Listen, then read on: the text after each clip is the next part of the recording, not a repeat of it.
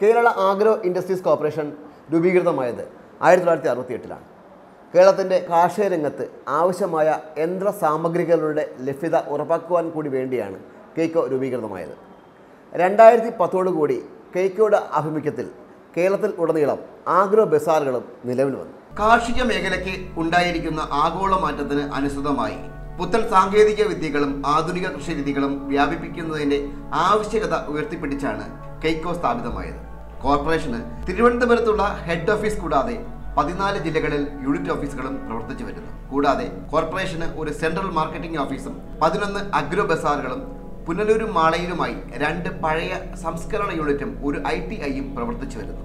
Corporation എല്ലാ ജില്ലാ ഓഫീസുകളിലും കർഷകർക്ക് കാർഷിക പ്രവൃത്തികൾക്ക് ആവശ്യമായ പ്രധാന കാർഷിക യന്ത്രങ്ങൾ മിതമായ നിരക്കിൽ വാടകയ്ക്ക് നൽകി വരുന്നു. ഈ കസ്റ്റം ഹയറിംഗ് സെന്ററുകളിൽ നിന്നും ട്രാക്ടർ, കൊയ്ത്തുമതി യന്ത്രം, പവർ ട്രില്ലർ എന്നിവ കർഷകർക്ക് വാടകയ്ക്ക് ലഭിക്കും. കർഷകർക്ക് കാർഷിക വൃത്തിക്ക് ആവശ്യമായ എല്ലാ സാമഗ്രികളും സേവനങ്ങളും ഒരു കൂരക്കീഴിൽ അണിനിരത്തി all agriculture needs under one roof ന്യായവിലയ്ക്ക് ലഭ്യമാക്കുന്നതിന് വേണ്ടി കെയ്ക്കോയുടെ ഒരു നൂതന സംരംഭമായി തിരുവനന്തപുരത്ത് കോർപ്പറേഷന്റെ ആസ്ഥാന മന്ദിരത്തോടനുബന്ധിച്ച് ഒരു അഗ്രോ സൂപ്പർ ബസാർ 2010 ആരംഭിക്കുകയുണ്ടായി. കെയ്ക്കോയ്ക്കെതിരെ നിരവധി ആരോപണങ്ങളാണ് ഇപ്പോൾ മുന്നോട്ട് വരുന്നത്. അതിലേറെ പങ്കും താത്കാലിക ജീവനക്കാർ നടത്തിയ പണാപഹരണവും ധൂർത്തും സംബന്ധിച്ചുള്ളവയാണ്. ഇതേക്കുറിച്ച് ഞങ്ങൾ ചെയർമാൻ ശ്രീ സുൽഫിക്കറുമായി നടത്തിയ സംഭാഷണത്തിൽ നിന്നും. ഹലോ സാർ, നമസ്കാരം. ശ്രീ മാരാണ്, മലയാളം എക്സ്പ്രസ്. സാറ്, പിന്നെ ഞങ്ങൾ MD അടുത്ത് കുറച്ച് ക്വസ്റ്റ്യൻസ് ചോദിച്ചായിരുന്നു. അതെ, ആഗ്രോ ഇൻഡസ്ട്രീസ് കോർപ്പറേഷന്റെ പുതിയ MD ആയി ചാർജ് എടുത്താണ് ജയകുമാർ സാർ. അതെ അതെ, ഞങ്ങളുടെ ഈ ഞാനിപ്പോ ചെയർമാനായിട്ട് 3.5 വർഷമാകുന്നു. ചെറിയ ചെറിയ മിസ്റ്റേക്കുകളെല്ലാം നമ്മളവിടെ കാണാറുണ്ട്. അപ്പോഴെല്ലാം നമ്മൾ പറയുന്നത് അത് നോക്കുമ്പോൾ സ്റ്റോക്ക് നോക്കുന്നതിന്റെ വ്യത്യാസമാണ്. ഇത് നമ്മുടെ ബില്ല് തിരിച്ച് നമ്മൾ ചിലർ കൊണ്ടുവന്നിട്ട് ബില്ല് തിരിച്ചു തന്ന പൈസ വാങ്ങുന്നതിന്റെ എന്നൊക്കെ പറയാം. അപ്പൊ ഞങ്ങൾക്ക് സംശയമുള്ളതുകൊണ്ട് പെട്ടെന്ന് നമുക്കത് പിടിക്കാനൊക്കെ അതില്ല. ഇത്രയും ബിസിനസ് നടക്കുന്ന സ്ഥാപനം കഴിഞ്ഞ മാസത്തിന് സ്റ്റോക്ക് എടുത്തപ്പോൾ ചെറിയ വേരിയേഷൻ കാണുന്നുണ്ടായിരുന്നു. അപ്പൊ ഞങ്ങളത് കണ്ടുപിടിക്കാൻ വേണ്ടിയാണ് ഇപ്പൊ നമ്മളത് നെറ്റ് മൊത്തം കമ്പ്യൂട്ടറൈസേഷൻ സോഫ്റ്റ്വെയർ ഒക്കെ വെച്ച് കഴിഞ്ഞപ്പോഴാണ് ഞങ്ങൾക്കത് അതൊക്കെ പിടിക്കാൻ സാധിച്ചത്. നമ്മൾ ഒരിക്കലും അവരെ അങ്ങനെയുള്ളവരെ സഹായിക്കാനുള്ള ഒരു നിലപാടെടുത്തിട്ടില്ല. അവരുടെ പണം എന്റെ ഒരു ക്വസ്റ്റ്യൻ ഇതാണ്. അതായത് ഈ 8 മാസം കൊണ്ടാണ് അവിടെ സോഫ്റ്റ്വെയറിന്റെ കണക്കെടുത്തത്. ഈ 8 മാസം മുന്നേ വെച്ച സോഫ്റ്റ്വെയർ 8 മാസം കണക്കെടുത്തപ്പോഴത്തേക്കാണ് ഈ 13 ലക്ഷം രൂപ ഈ 4 പേര് അവര് അടിച്ചു മാറ്റിയെന്ന് അല്ലെങ്കിൽ മോഷ്ടിച്ചു എന്ന് കണ്ടെത്തിയത്. ഇവര് 10 വർഷമായി ഈ ഫേമിൽ വർക്ക് ചെയ്യുന്ന ആൾക്കാരാണ്. അപ്പൊ ഇവിടെ കഴിഞ്ഞ കാലങ്ങളിലെ വെട്ടിപ്പ്, ഈ പണമോഷണം എങ്ങനെ പിടിക്കാൻ പറ്റും? അതിനെക്കുറിച്ച് സോഫ്റ്റ്വെയർ വെച്ച് അതിനെക്കുറിച്ച് അന്വേഷണം ഉണ്ടാവും. അതിനെക്കുറിച്ച് നമ്മുടെ സോഫ്റ്റ്വെയർ ഞാൻ അറിഞ്ഞത് ഇവർ ഈ 13 ലക്ഷം രൂപ തിരിച്ചടച്ച് വീണ്ടും ജോലിക്ക് കയറാനുള്ള ശ്രമത്തിലാണ് ഇവർ. ഒരു കാരണവശാലും കുറ്റക്കാരെ ജോലിക്ക് കയറ്റില്ല. അവർക്കെതിരെ നമ്മൾ പോലീസ് കേസും കൊടുത്തിട്ടുണ്ട്.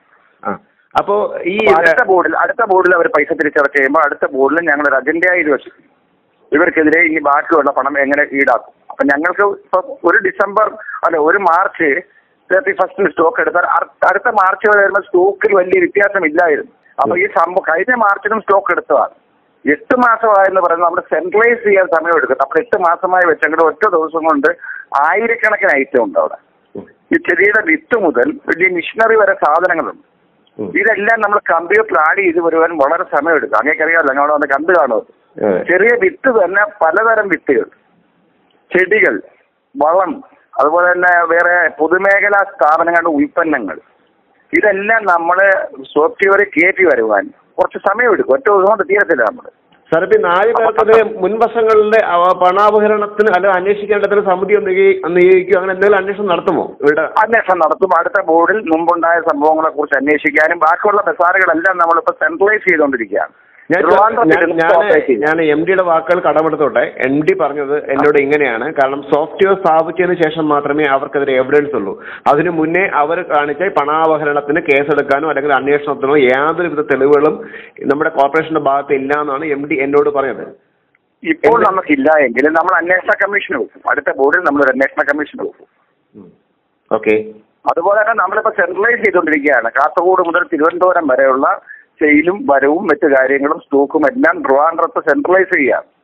അതാണ് ഈ സോഫ്റ്റ്വെയർ മൊത്തം എടുക്കുന്നത് എല്ലായിടത്തും. തിരുവനന്തപുരത്ത് ഇരുന്നത് അറിയാം നമുക്ക് തൃശ്ശൂരിൽ എന്ത് സെയിൽ നടന്നു, കൊട്ടാരക്കര എന്ത് സെയിൽ നടന്നു.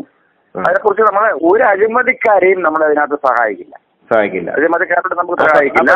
ഇനി അവരുടെ ഇപ്പൊ നമ്മൾ 8 മാസത്തെ പണം അടച്ചു കഴിഞ്ഞാൽ നമ്മളിപ്പോ അടുത്ത ബൂത്ത് കൂടിയിട്ട് വീണ്ടും നമ്മൾ ഇതിന് മുമ്പുള്ള എൻക്വയറി നമ്മൾ ഇത് ചെയ്യുന്നുണ്ട്. അതുപോലെ തന്നെ ഈ മാർച്ച് 31 മുഴുവൻ ബസാറുകളിലും ഈ മാർച്ചില് ഇയറിന്റെ മുഴുവൻ ബസാറുകളിലും നമ്മൾ ബോർഡ് മെമ്പർമാരും അതുപോലെ വെളിയിൽ നിന്ന് ഈ പിന്നെ ഓഡിറ്റർമാരെയും വെച്ചുകൊണ്ട് മുഴുവൻ ബസാറുകളും സ്റ്റോക്ക് എടുക്കാൻ തീരുമാനിച്ചിട്ടുണ്ട്.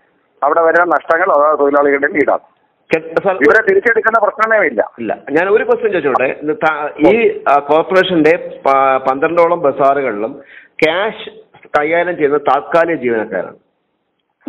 ഒരു ഗ്യാരണ്ടിയും ഇല്ലാതെ ഇങ്ങനെ താത്കാലിക ജീവനക്കാരെ നിയോഗിക്കുന്നത് ഗവൺമെന്റ് അത്രയും തസ്തികകൾ അനുവദിച്ചു തരില്ല. ഇപ്പൊ ആഗ്രഹ ബസാറിൽ നിൽക്കുന്ന അത്രയും തസ്തിക PSC നിയമനത്തിൽ വരാതെ നമുക്ക് വെക്കാനൊക്കില്ല. അപ്പൊ ഈ വരുന്നവരിൽ കമ്പ്യൂട്ടർ അറിയാവുന്നവരുണ്ട്. ഒരു വിശ്വാസത്തിന്റെ നമ്മളിപ്പോ എനിക്ക് ജ്വല്ലറി ഉണ്ട്, അവിടെ നമ്മുടെ സ്റ്റാഫിനെ വെച്ചിട്ടുണ്ട്. എല്ലാം വിശ്വാസത്തിന്റെ പുറത്ത് കൊടുക്കാതെ പിന്നെ അതിന്റെ മേലുള്ള ഉദ്യോഗസ്ഥരുടെ മേൽനോട്ടം കൊണ്ടാണല്ലോ ഇത് പിടിച്ചത്. ഇല്ലെങ്കിൽ നമ്മൾ പിടിക്കില്ലല്ലോ. നമ്മൾ ശ്രദ്ധിക്കുന്നില്ല എങ്കിൽ ഈ ബസാർ കുറെ നാൾ കഴിഞ്ഞപ്പോ ഒരു 14-15 മാസം കഴിയുമ്പോൾ ഞാൻ ചെയർമാൻ സ്ഥാനം കഴിയും, അടുത്ത ആരെങ്കിലും വരും, ഒരു 2-3 വർഷങ്ങളിൽ ബസാർ അടച്ചു കൂട്ടിക്കും. നമ്മളത് ഉത്തരവാദിത്തമായി നോക്കിക്കൊണ്ടാണ് നമ്മളത് കണ്ടുപിടിക്കാൻ സാധിച്ചത്. ശരി സാർ. പിന്നെ ഈ സ്റ്റോക്ക് എടുക്കുമായി ബന്ധപ്പെട്ട ഒരു ആരോപണമുണ്ട്. അത് ഞാൻ പറഞ്ഞില്ല. കഴിഞ്ഞ 10 വർഷമായി കൊട്ടാരക്കര ബ്രാഞ്ചിൽ ഉൾപ്പെടെ പല ബ്രാഞ്ചിലും സ്റ്റോക്ക് എടുപ്പോ അക്കൗണ്ട് ക്ലിയറിംഗ്സോ ഒന്നും ഇല്ലാന്നാണ് കിട്ടിയിരിക്കുന്ന ഒരു പരാതി. കാരണം ശരിയായ രീതിയിലുള്ള കണക്കെടുപ്പോ സ്റ്റോക്ക് എടുപ്പോ ഒന്നും നടന്നിട്ടില്ല, ഓഡിറ്റ് ഒന്നും നടന്നിട്ടില്ല. അത് ഒരുപക്ഷെ ഇനിയിപ്പോ ഇത്രയും വർഷം ഒരുമിച്ച് എടുത്തു കഴിഞ്ഞാൽ എന്തുമാത്രം അത് വിജയകരമായിരിക്കും? അല്ലെങ്കിൽ ഈ 2 സ്ഥാപനം ഒഴിച്ച് ബാക്കി എല്ലായിടവും സ്റ്റോക്ക് എടുപ്പ് നടന്നു. കാരണം ഞങ്ങളുടെ ഒരു ജനറൽ മാനേജർ ഉണ്ടായിരുന്നു, ജനറൽ മാനേജർ പോസ്റ്റിലുള്ള പ്രവീൺ എന്ന് പറയുക. പ്രവീണിന്റെ നേതൃത്വത്തിലാണ് ഞാൻ ചെയർമാനും മെമ്പേഴ്സും സഹകരിക്കുന്ന എല്ലാ സ്ഥലത്തും ചെയർമാൻ പോയിരുന്നു.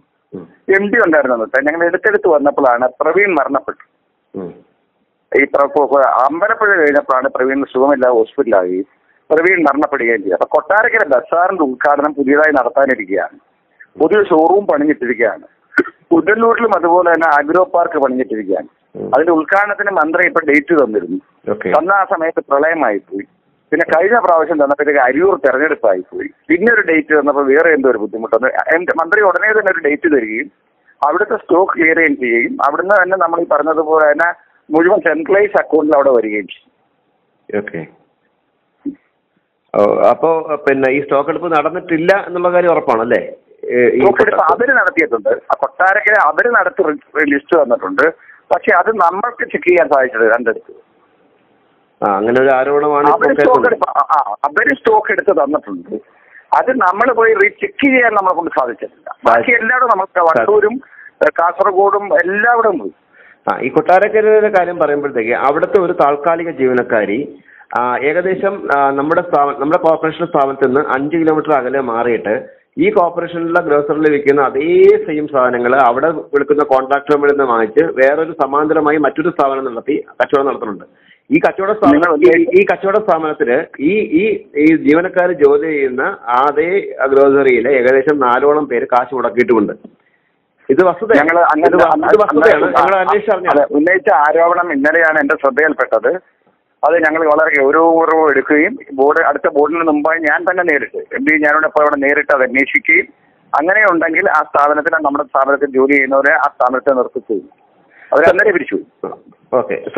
ഇതിനുള്ളൊരു ഒറ്റ പ്രശ്നം ആഗ്രോ എന്ന പേരിൽ ഇപ്പൊ കായംകുളം എന്റെ സ്ഥലത്ത് തന്നെ 3-4 ആഗ്രോ നഴ്സറികളും നമ്മൾ അന്വേഷിച്ചപ്പം ആഗ്രോ എന്ന് ആർക്ക് വിടാം. അതുകൊണ്ടാണ് നമ്മൾ കേരളശ്രീ ആഗ്രോ എന്നാക്കിയത്. നമ്മുടെ ബസാറിനെല്ലാം കേരളശ്രീ ആഗ്രോ നമ്മൾ പേരിട്ടേക്കുന്നത്. കാരണം മറ്റേതിനൊരു റേറ്റ് ഇല്ല. ആർക്ക് വേണേലും ആഗ്രോ ബസാർ എന്ന് പേരിടാം.